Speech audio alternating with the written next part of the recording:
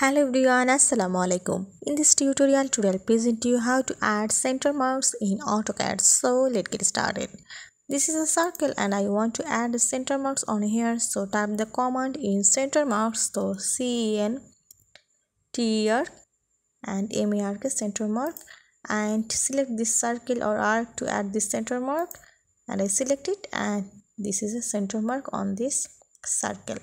If I want to extend this center mark lines, so go here in this command Center Mark XC, and then you have to type here in on and then press enter.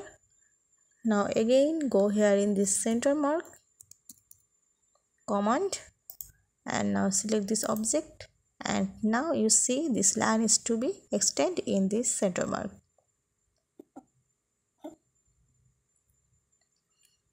I also go here in this another way to make this center mark. Just type here in DIMCENTER,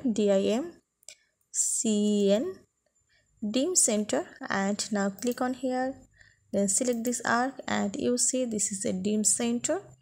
If you want to change this DIMCENTER size, just go here in this command DIMCEN, and now click on this. Now you have to type the new value of DIMCENT, like as I type here in 500.